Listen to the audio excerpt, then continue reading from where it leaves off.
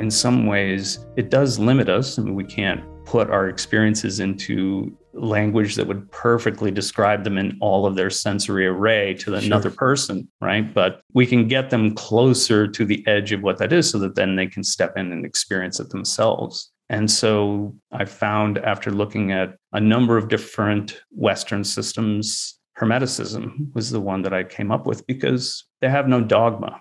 You know, they exist as a set of rules that basically what works, regardless of the tradition. If it works for you and you can make it work, that's great. Everything else you can kind of throw out. And, you don't have to have a certain belief system or anything else. You can actually make these processes work. It's just a conditioning of your mind. And through your experience with a feedback loop, you put that back into your understanding and go deeper. Mm-hmm. And the process is endless.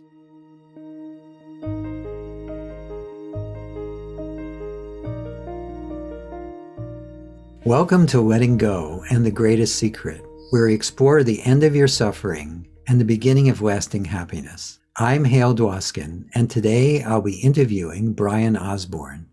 Brian Osborne has more than 40 years' experience in spiritual training, study, and practice, including Taoism, Western esoteric practices, and work with a North American roadman and South American shamans. His published courses include Aura Seeing and 4 Elements Manifestation.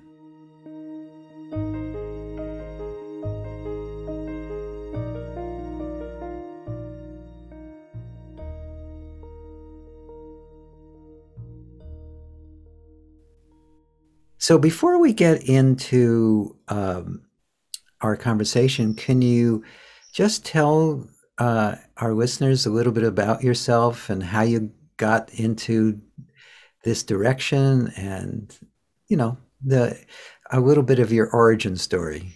The nitty-gritty of the origins, right? Yes. I've always had a fascination with this material, if we want to call it that, as a broad umbrella heading. From a young child, I grew up in a very rural area and spent a lot of time alone. I had siblings, but we didn't live in a neighborhood or that type of thing. So we spent a lot of times in the forest, and nice. Very natural setting in upstate New York and in the mountains. Where in upstate? Right around the Lake Placid area. Oh, sure. That range. Yeah. Yes. So very mountainous, if you know it. And I do. And sparse population-wise. So, we spent a lot of time outdoors, probably more time outdoors than indoors. So we were sort of just in nature constantly. And so that allowed us a lot of time to not only have time to play with each other, but time to be on our own. And so I've always had that. It's never been a problem for me to be, in solitude or in those types of scenarios. So I think that lent itself a little bit in this direction because, I had experiences as a kid, very early on, all the way up, and just never had a vernacular to put around it, no words to really describe it other than my own experiences. So but I was always fascinated by it. And when I decided to leave the area and go away to college, the first thing that I thought I would do would be to get a teacher, that was steeped in some tradition. I didn't know what that was exactly. I was leaning more toward, let's say, Asian philosophy in that territory, martial arts, those types of things, as a lot of young men do. And at that time, way back when, there were martial arts studios on every street corner. Oh, I know. I went to college in Boston, in the late 70s, and it was just a heyday for that type of stuff, right? So yes. I went around looking at just about everything I could get my hands on, and didn't really strike me as what I wanted. So I sort of gave up for a little while, just sort of surrendered to it and said, well, I guess when it's ready, it'll appear. And lo and behold, very shortly after that, maybe a few weeks went by, and I had stopped my search, and a friend and I were walking, a roommate in college, and he said, hey, look at that sign hanging out of that window. And it just was a very simple sign and said Kung Fu on it. And that was it. And I thought, I know every place here. I have looked at every single school in this area. There is no school there. It's got to be some college kid hanging a flag out his window or something. So my friend urged me to go up and take a look. And lo and behold, there was a center there. And so I knocked on the door, and my friend, being a good streetwise friend, and me being, literally the country mouse, never had gone out of the county. So being in the big city, when the person came to the door, was this very large Asian man, then he, my friend just sort of turned around and walked down the stairs, and left me sort of standing there in this presence. And he finally just said, do you want to watch a class? And up to that point, going to a lot of these schools, it was more like open arms, welcome, come in, do all these things. This guy was very gruff, very rough, and just said, and I said, yes. And he said, sit in this chair, don't cross this line, and don't say anything. Okay. So, I went ahead and did that. And as soon as I saw him teach and I saw what they were learning, I was like, this is it. This is the place. And so that's where my journey started. And so from that point on, I never missed a class. And, just one thing went to another, from martial arts to Asian theory and philosophy and medicine. And I mean, just everything, a monastic lifestyle that he had was, arranged for me. And I just couldn't get enough of it. And that was the first place it started. And then things just jumped, as they usually do after a certain amount of time, and knowing what you do know, and especially what you don't know. I moved on to other teachers and other traditions, and started thinking, instead of in an eclectic way, what are the things that are similar around, all of these philosophies? And there were core principles that were the same. And so that really intrigued me. And so it started me on this process, and really trying to define as much as I could through my experiences, what it is that I was seeking, what I was trying to do. And then much later on, how could I relate that to people that were interested? And that's pretty much it. The rest is history, as they say. And I moved from that to a North Native American shaman, who was a roadman, worked with, medicines, earth medicines, and then moved into South American shamanism. And I worked with, probably somebody that you actually know, Alberto Violdo, in the Four Winds Society. Mm-hmm. I worked with him for many years, and we did tours down to the Amazon, and helped with people down there in their becoming. And one thing led to another. And I thought, all of these things that I've engaged in so far have all been limited to me in some respects due to language and cultures in the language, as we know. So some of the nuances were difficult to pick up. So I decided to see if there was anything that was similar, or something that could bind all of those ideas together in a Western way, so that there would be no end to the study, or no end to, looking these concepts up and experiencing them, and being able to reproduce them, and then being able to actually explain them to people in common language, so that they wouldn't get trapped in, some of the language that we hold even to this day. It becomes very obscure if it's not our native language. So I think language is a prime, thing that, in some ways it does limit us. I mean, we can't put our experiences into language that would perfectly describe them in all of their sensory array to another person, right? But we can get them closer to the edge of what that is, so that then they can step in and experience it themselves. And so that's what I tried. So I found, after looking at a number of different Western systems, Hermeticism was the one that I came up with, because they have no dogma. They exist as a set of rules that basically, what works, depending, regardless of the tradition. If it works for you and you can make it work, that's great. Everything else you can kind of throw out, and you don't have to have a certain belief system or anything else. You can actually make these processes work. It's just a conditioning of your mind, and through your experience with a feedback loop, you put that back into your understanding and go deeper. And the process is endless, right? So, yeah, well, it sounds like a wonderful exploration and a origin. So, yeah, no, there's a similarity in that the Sedona method has no dogma, and it's about discovering what you truly are and letting go of what you're not. Right. And we actually caution people against believing anything we say. Always. Every one of my teachers has always said that. Yeah. It's probably one of those things that if you're truly looking for somebody to help you, I found that regardless of the tradition, I was very fortunate enough to get teachers that was practically their motto. Right. Don't believe me, experience it for yourself, and then we can talk. Right. Well, then we have at least some commonality.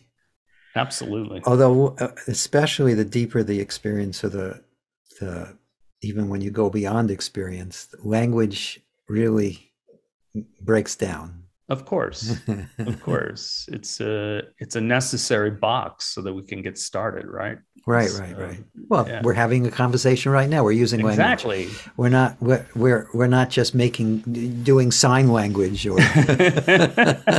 It's true. I mean, we have to start somewhere, right? I mean, even in Buddhist teachings, right? It's the same kind of idea, right? That it's, we can only understand so much.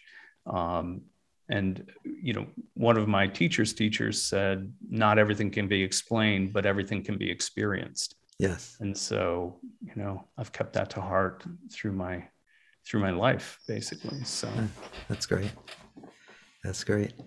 So I think you're somewhat familiar with The Greatest Secret, the book.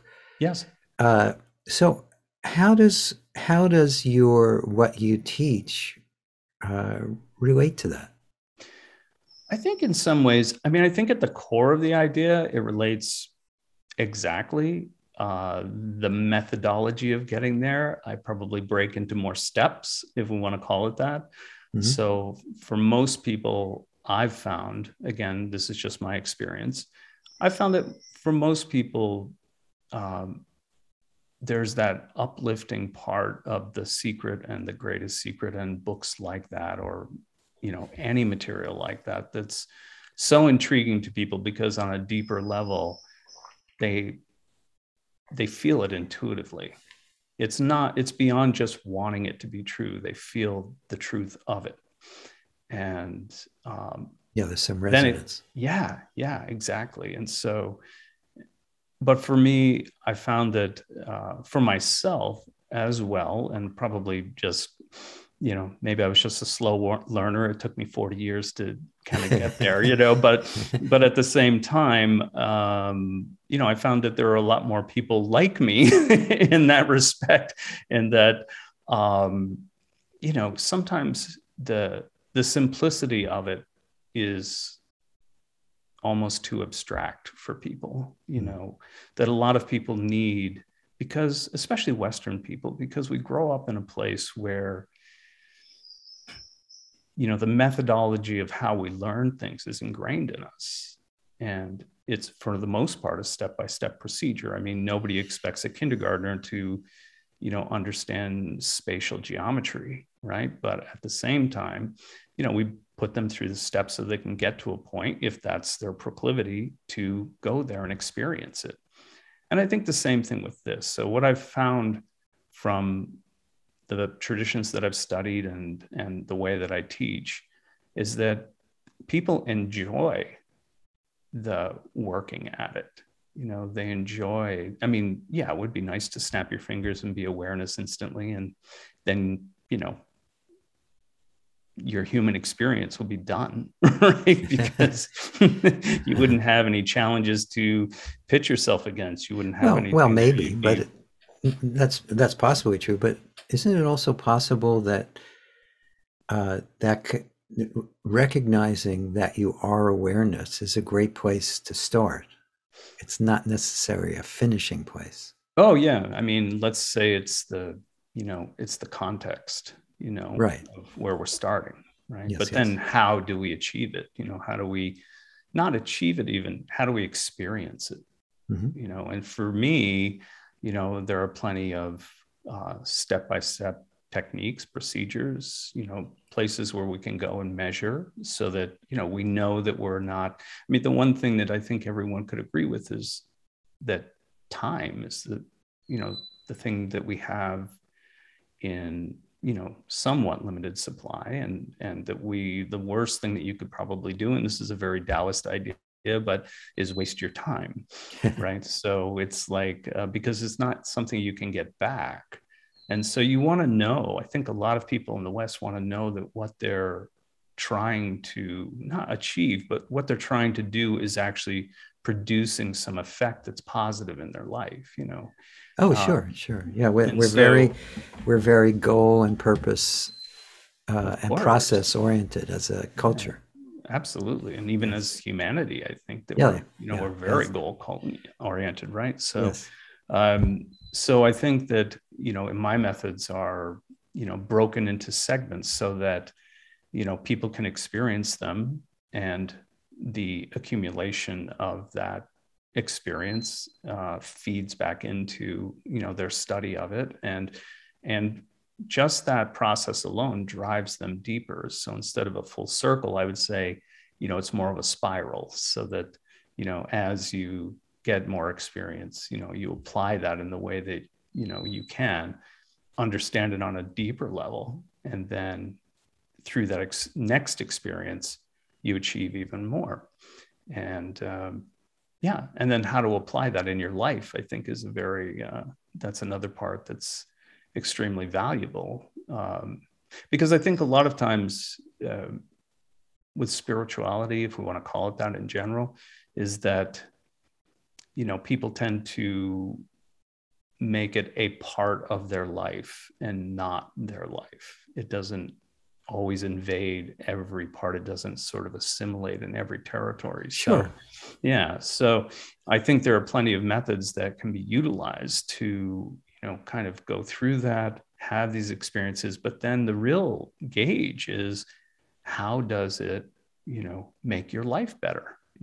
Basically, that's what we want, right? We want it to be what we want it to be. And everybody's idea of that is different, right? We're all fingerprints. We all have our own idea of what a perfect life would be, or whatever that is. And so how to apply these things and see that it is making your life better in every aspect. And, we break it down into 4, spirituality and success, or finance, if you want to count all of that together, relationships and health. So in those 4 general categories, how is your practice affecting those areas? And we all expect, anybody that's done this even a little bit expects some turmoil in the beginning. Anytime we go into something new, it stirs the pot, so to speak, so that all the debris starts to come up. Yeah, right? Actually, yes, absolutely. We can sometimes feel like we're going backwards instead of forwards.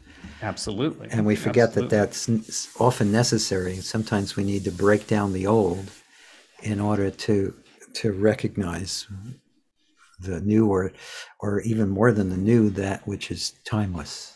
Absolutely. Yes. Absolutely. So we have to create space, right? So it's like, if everything's jammed up with all these things that we don't want, or things that we find, we don't need that experience anymore, or we don't need to be in the middle of that experience anymore, we have to make room for something else to, to come in.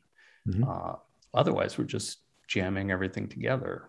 And if we are an infinite space that can be, that just has endless amount of hard drive space to put all this information in, then we have to have something that can pick out what experience we're looking for at the time. And I just don't know if most people have that amount of computing power, so to speak, on board, so it's like it's a little bit easier to identify those things in chunks and break them down and sort of,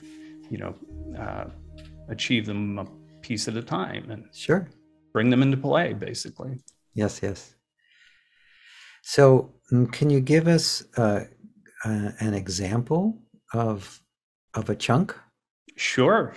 Well, I would break it into, three basic aspects. The first one is reference, so know thyself is probably the older term, right? Which is above the Temple of Apollo, and so it was both a warning and admonition, to know thyself. And what does that mean in a spiritual context? Well, if we're going on a journey, we don't know where we're starting from. Somebody puts a bag over our head and drops us someplace. We don't know even our first step is in the right direction or not. And so we need to know where we are right now. One of my teachers would say we need to be brutally honest with ourselves about the aspects of our life. And this is one of the better ways I've found to do that, which is, just sit, quiet place, give yourself 5 minutes and just observe your thoughts. Observe the thoughts that come and go. You can let them go, just like many teachings say, they come up, they present themselves, and you let them go. And the next one comes in and let it go. And, most traditions that I've seen, the idea is that by doing that, it slowly diminishes the flow of thoughts into your conscious mind. And so for us, when we do that, because we're giving it a very short period of time to do it, we notice certain patterns when we come out. We write those patterns down. If we see like, oh, gee, I'm always, thinking about, I can't go a couple seconds without thinking about my checkbook, or I can't go a few seconds without this argument that I had with someone, or whatever it is, or my health condition, or whatever it is. And so it shows us a pattern of where our mind, spends most of its time during the day. It's constantly coming back to those things. And so the next step along that path would be, dissipation, or how do we clear that space a bit, and so there's a process that we use generally. There are a number of sub-processes below that, but basically called a burning meditation, which is, a number of traditions have this. In fact, every tradition that I've studied has it, and I've not studied many that have it as well. And this particular model comes from the Tibetan Bon tradition. So, and it's basically how to burn off stress and mental fatigue. And so, but once you identify what that specific stressor or mental fatigue is, which is what comes up, in your observation of mind, and then you identify it or symbolize it with certain colors and certain patterns, and, through the same process, you burn that off. And so, stress that's acquired through the mind or mental process is most readily taken out by the same process. And so, and this has a profound effect on most people. And it's a good starting place for that. And then, of course, we have a space, right? After that, if we've done it well, or in any way that we think we've done some. And so we create a space. And so what are you going to fill that space with? And so the third step would be,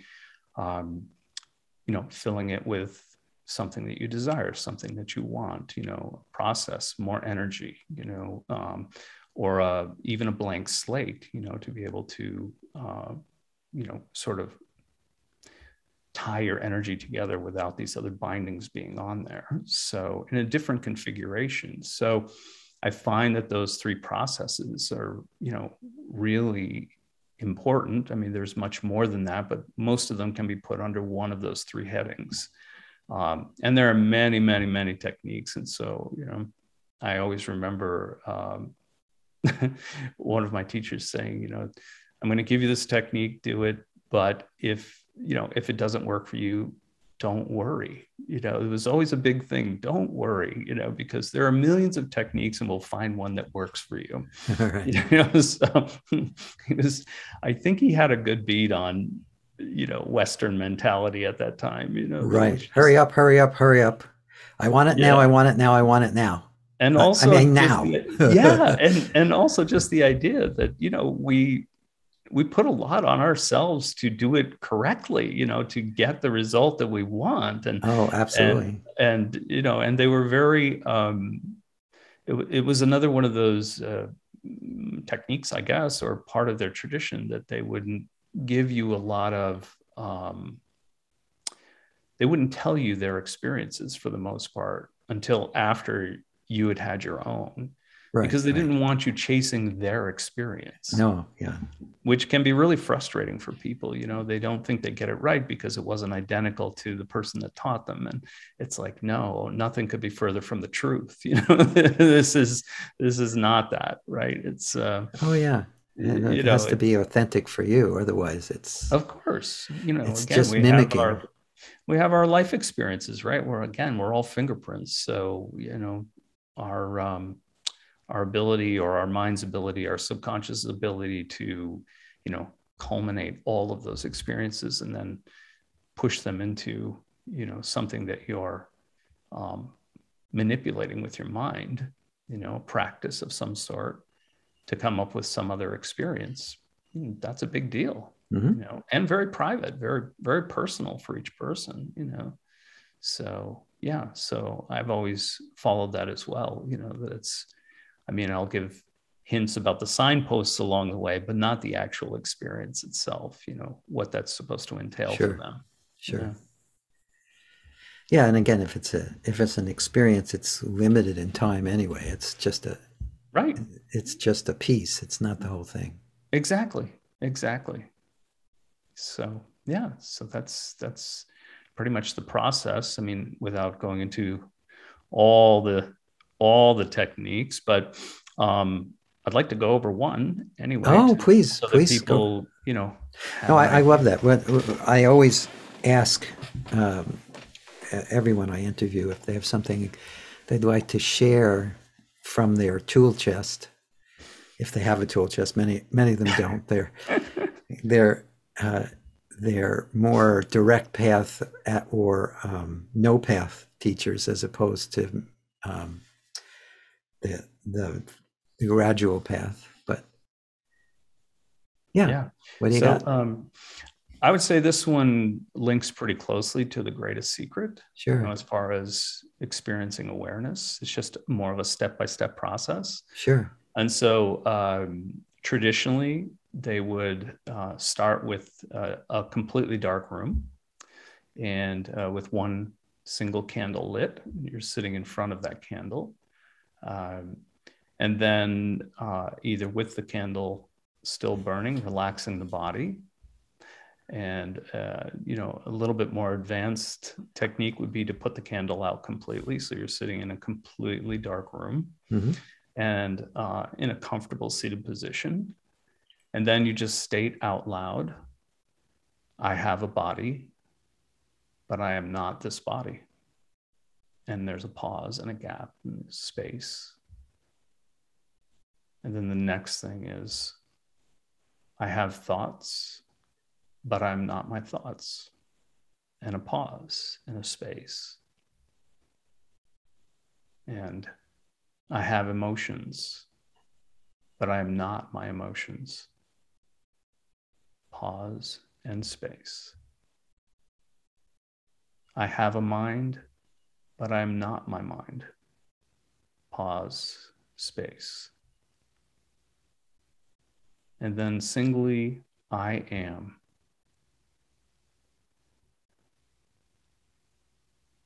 with a bit longer pause, see how long you can stay in that place. And then finally, I am I. And again, sit for a minute in that space. And that's it. It's a very simple practice. And one of the things to look for is, I always find it interesting when you get to the place where I am with nothing at the end.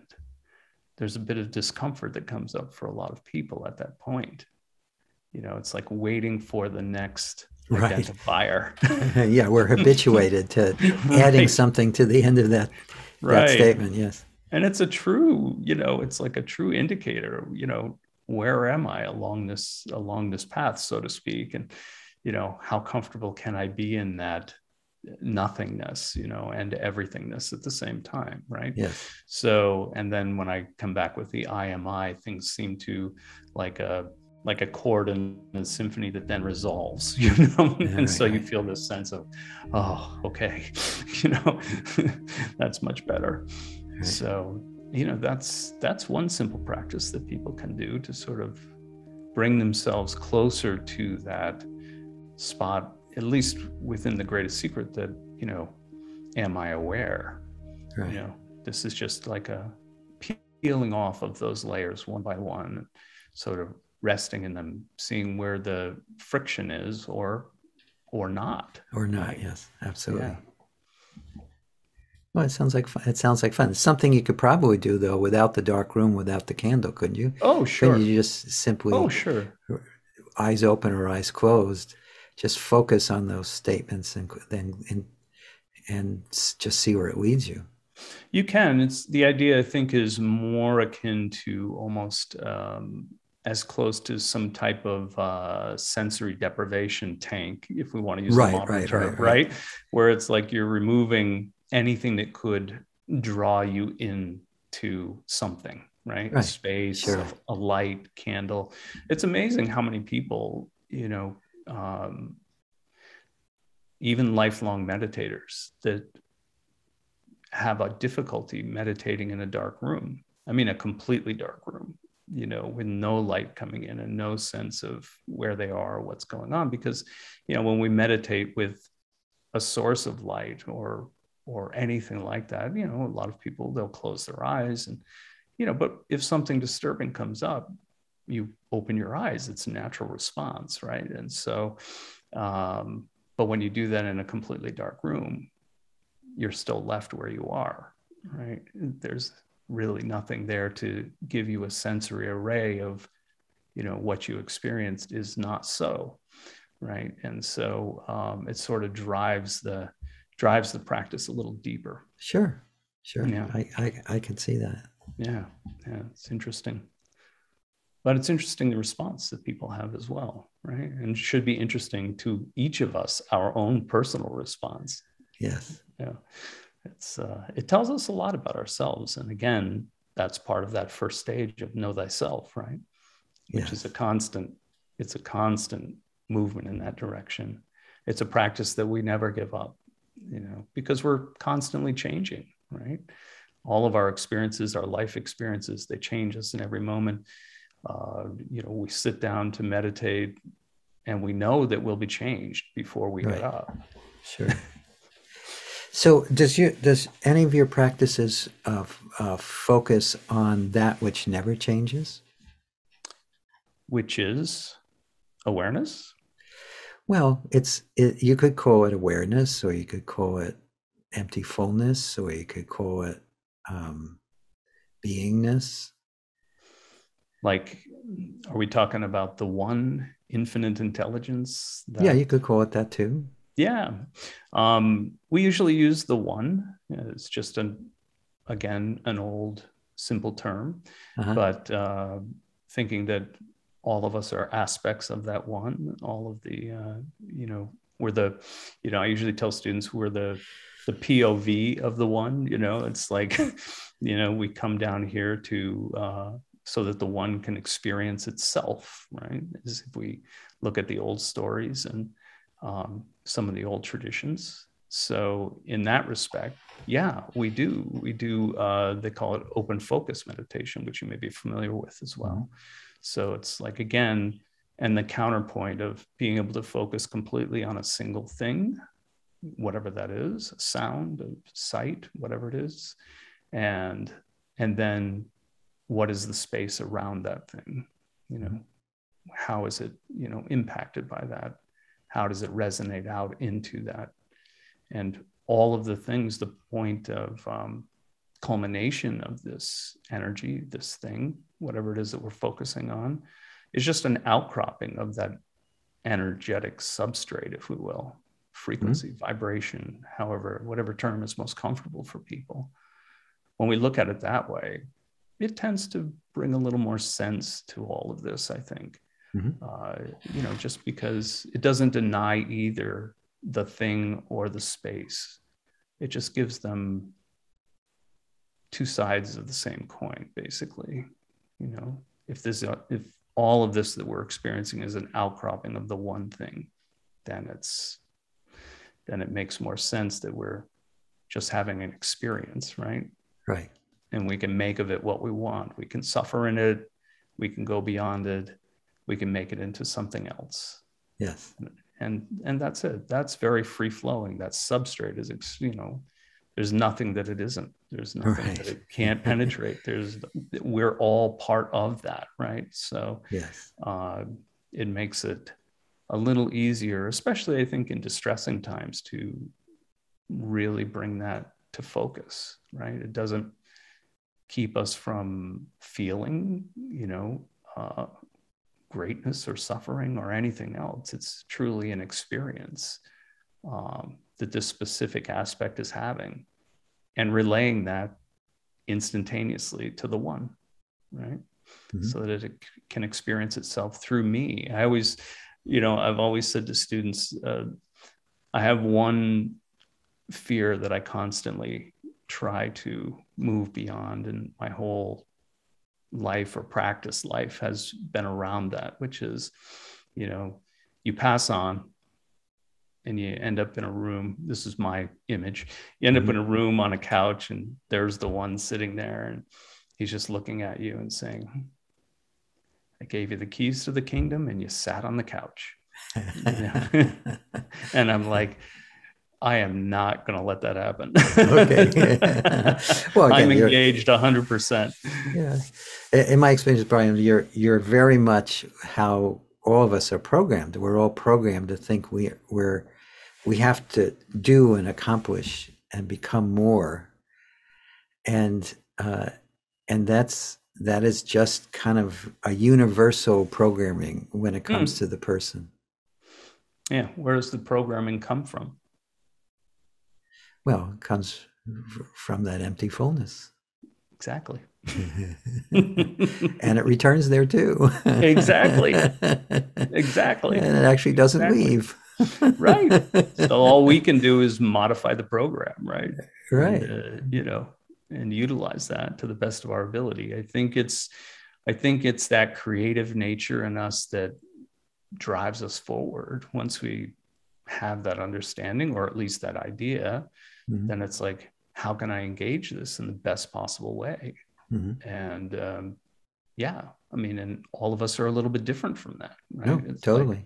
Like, so it's for me, and at least the people that have, gotten something out of, what I teach, is that, they're doers, and they embrace the doing, and they get a lot out of it, and it enriches their life. And with every experience, it gives them more of the experience of the one. And I think it's just, my steps are more incremental instead of just jumping right into that. Sure. And I don't know, it's kind of, I've always tried to make the case that, engaging in a personal spirituality is no different than engaging in anything else that we've done in our lives. When we when we set it up with two different models, it becomes something hard to, encapsulate. it's like, we don't have to, No, we don't. we're readily geared for this. It's like, you just have to have the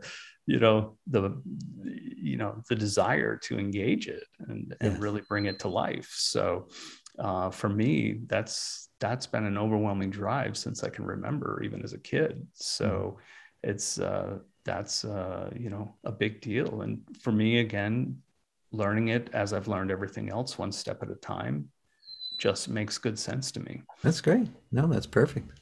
Yeah. So, do you have anything else you wanted to leave people with, either a thought or a process? Sure. Or something you'd want to challenge them to do over the next period of time? Yeah, I would say, as far as a challenge goes, I would take 7 days, take a week.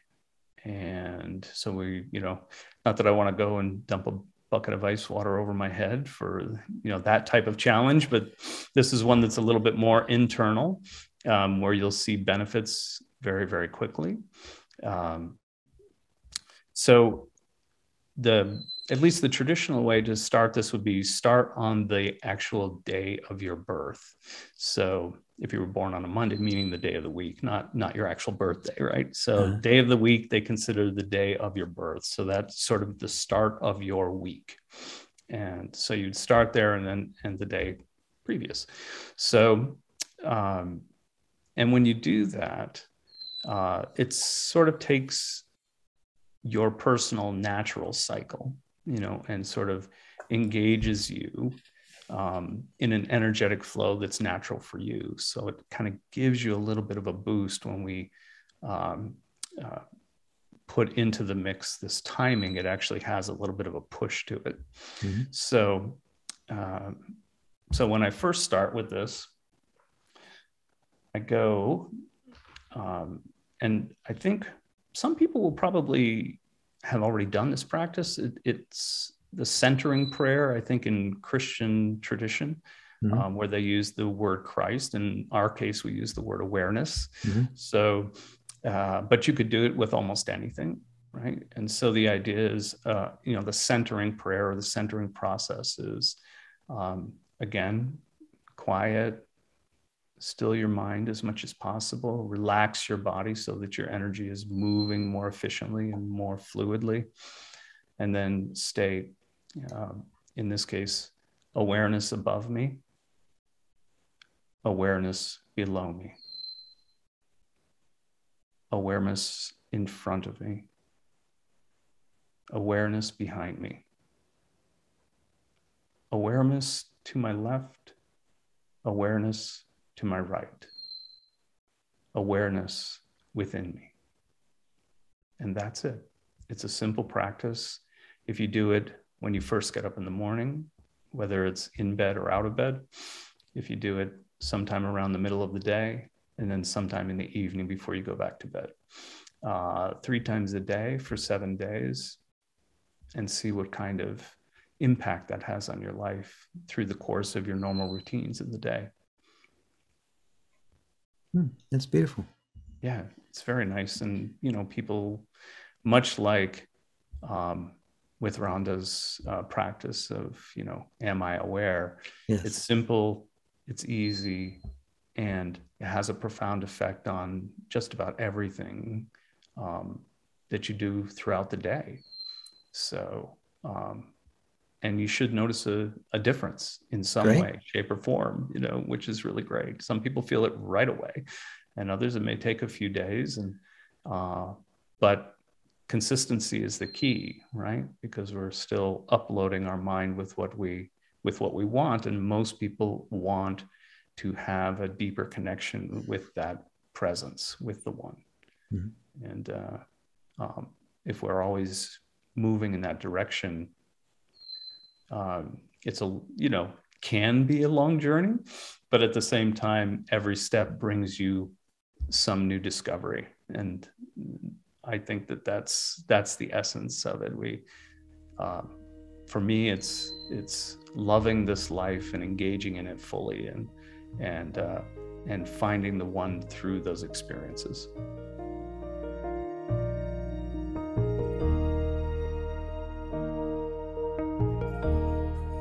hope you enjoyed our conversation with Brian Osborne. You can learn more about Brian at 2besilent.com.